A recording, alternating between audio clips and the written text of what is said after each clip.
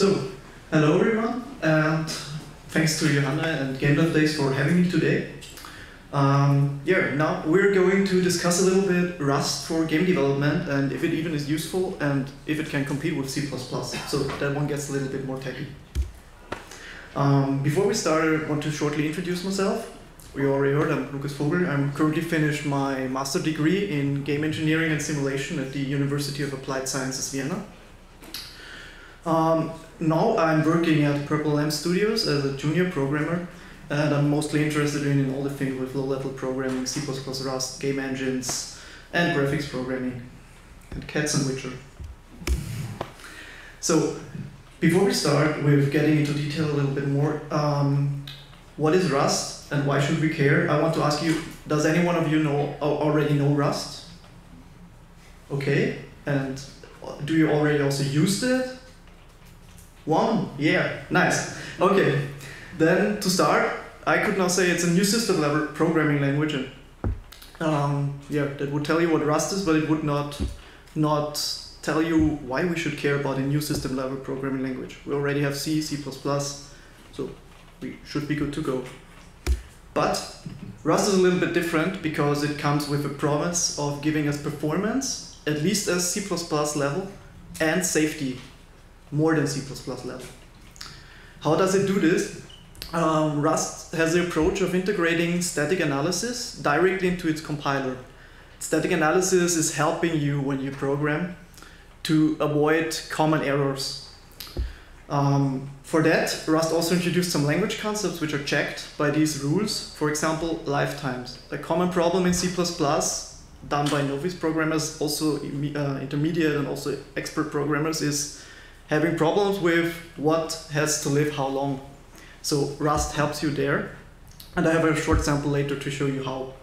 We have immutability by default. That's a small one, but an important one, because we have to tell to the compiler what we are going to change, not as opposed to C++ that we have to mark what we don't want to change. In a very superficial way, we can say we have no data races in Rust because the compiler can check such things and tell you when you would have some multi-threaded problems in your code.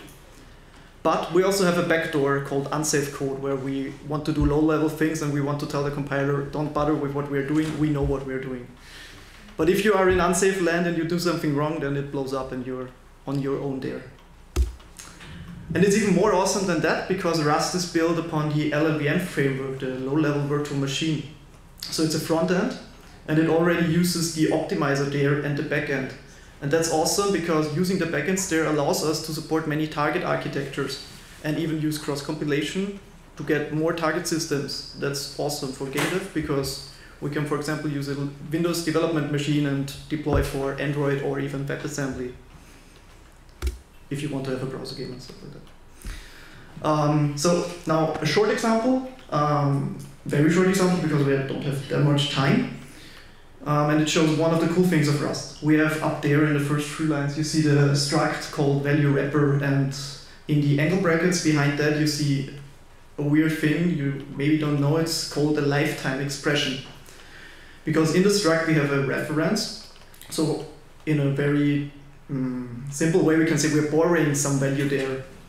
But we want to tell that this value has to live at least as long as the struct.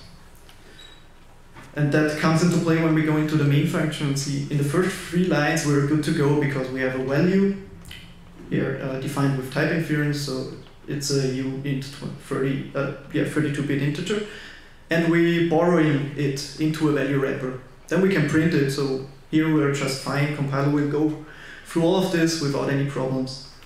Then we have another value wrapper, a mutable one. So when we want to mutate something, we have this mute keyword and have to annotate it. If we don't use it here, we are not allowed to change anything on this value after initialization. And we open a new scope, and there it gets interesting because inside of this scope we have a scoped value, and now we borrow that one. And if we want to compile that piece of code now, the Rust compiler would jump into our faces, and it does good so because we have a problem here. Because after the scope ended, we would have a dangling reference or a pointer to their uninitialized garbage memory. And the compiler comes up with that one, And it really tells us that we have borrowed something here that does not live long enough. And that's a good thing in Rust, that the error messages are really helpful. So you can do a thing, I like to refer to it as you can do compiler-driven development, write your code, compile it, and the compiler will tell you what you have to change, that it works. So that a small example that you at least have seen some Rust code before we go into Rust in game development. Because in game development we already have two community engine projects, one of them called Piston. Piston has a modular approach, so it's more like a library collection that gives you all the things you need for doing a game. And it supports 2 and 3D rendering, even with different render backends, so you can switch between OpenGL, DirectX, and windowing systems. And you can even switch between C++ once pure written in Rust. And all of this is backed by a really good open source community that's also really helpful and tries to help you in doing games with the engines. The big competitor is Amethyst. That goes a little bit different approach. It's a data-oriented engine. It has asset hot reloading and is also very focused on multi-threading. So we have multi-threaded asset hot reloading and a multi-threaded entity component system that's called specs. You can also check that out if you are interested into such things, because it's a really cool implementation of that. And it's also capable of 2D, 3D rendering and has an open source community. But only having engines in the field of game development is cool, because we can do games, but it will never move a language to the size of C++ and give it a place in the game engineering field that C++ has. To do so, we need studios to really use that language in production code. And one studio which does that is Chocolfish. Some of you know Stardew Valley, and that's their new game. It's called Witchbrook. And what they did with this game is awesome, because they started to transfer all their code base from C++ to Rust and use Rust for all their upcoming projects. So the whole game is written in Rust, and it has a scripting via Lua binding. So they also maintain this library for the best Lua bindings currently in the Rust ecosystem. And not being awesome enough, they also got it to run on 3 major consoles. They weren't allowed to talk about that because of console NDAs, but we can expect that one of them will be the Nintendo Switch, because Stardew Valley had great sales there. So when this game comes out, we have a Rust game that will run on a Nintendo Switch, interfacing with the C++ console APIs, which is really awesome, and is a big step forward of getting the language into the industry. A second big player who uses Rust is EA, with their Search for Extraordinary Experience division, which does ray tracing stuff and other research. And in some of their projects, they use Rust. For example, they have some RPC implementations in Rust and other stuff. And what's cool in EA is that we can see that Rust already influenced the job offerings there, because now they're not only searching for C++ developers, but Rust or C++ developers. So we also have a step forward into getting jobs with that language in the industry. Now, beside all these theoretical effects, I read about them, and then I thought, okay, I have a master thesis to do, so let's check out how good Rust is really compared to C++.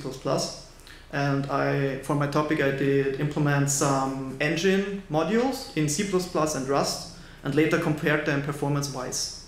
So for the master thesis, I did a memory management, so having allocators and stuff like that, container library, and an entity component system.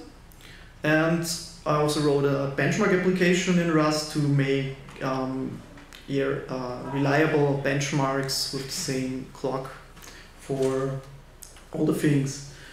So yeah, the results of this thesis were that in most cases, or in average, C++ still was about 15% faster, which is not that fast.